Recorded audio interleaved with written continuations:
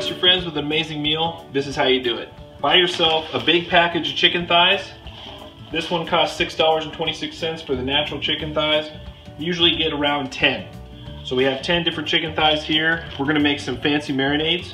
We've already made this one with barbecue.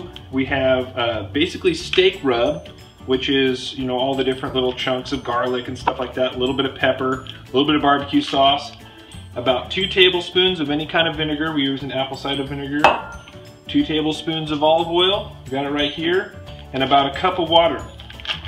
So you take that, mix all the ingredients together. Use warm water to mix the ingredients together first. Once you get that all mixed together, then you can put your chicken thighs in there in a gallon Ziploc, bust out all the air, close it over and set it in the fridge. And this is going to take usually a day or two to marinate, and it'll be amazing. Then you're just gonna bake it on top of any, like a layer of veggies if you wanna do it in a pan like that, or you can just... Now we're gonna make our Italian style seasoning. So really all it is pizza seasoning. That's how we do it. So just pizza seasoning you buy in the bins at Winco, that's where we got this. Take your pizza seasoning, 2 tablespoons in the bag, 1 gallon Ziploc. We're gonna do 2 tablespoons of apple cider vinegar, 2 tablespoons of olive oil. Then we're gonna do about a cup of warm water, mix all the seasonings together, add 2 tablespoons of Parmesan cheese. Then you're gonna take and just dash it with salt, a tiny bit more than you might use normally, so like half a teaspoon or so. Then take it, add your chicken thighs, put your chicken thighs in there.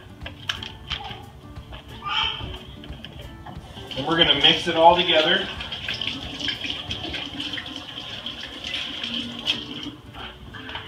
Seal it up.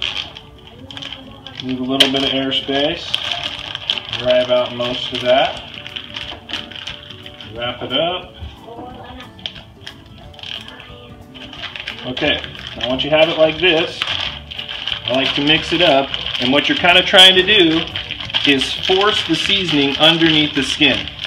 So you'll be able to see it as I'm doing it, but I'm just going to force some of that seasoning under the skin. And that's going to make it turn out amazing. So just keep working on forcing the seasoning to be everywhere, even under the skin a little bit.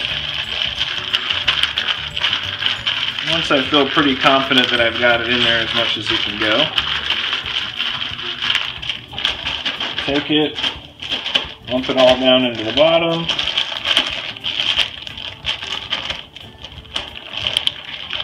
Roll it over on itself, and I'm going to set it in the fridge for 2 days.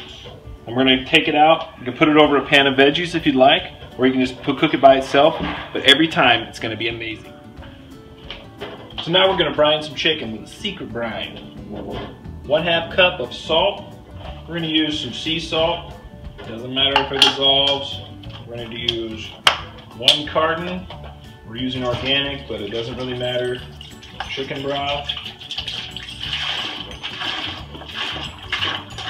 Kind of like cooking an animal in its own blood. But okay, here we go. Then we're going to use 1 cup of Ryan's Honeycrisp apple cider.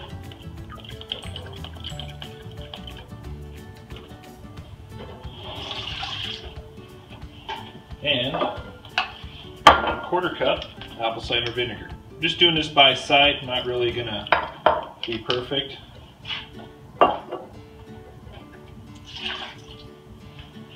Plus, we're going to add our smoke rub, which is just onion, a bunch of other awesome ingredients. Proprietary blend. Shake it around a little bit. We're going to fill it the rest of it with cold water just until the chicken's fully submerged in water. Where I'm going to shake it up a little bit more, mix it around a little bit until everything's kind of mixed together. And then I'm going to put it in the fridge for 3 days. Then we're going to be sticking these in the smoker. We have it all mixed up with water. I just kind of do the washing machine thing to get all the seasons and ingredients mixed together. And then we'll use a little bit of saran wrap over the top to seal it all in.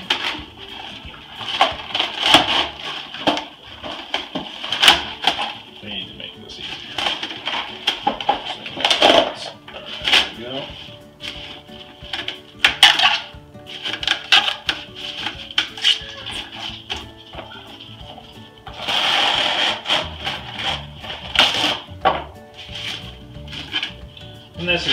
beef and then wanted debris from falling in there. So we're gonna put it in our outside fridge. And 3 days from now, we'll stick her on the smoker.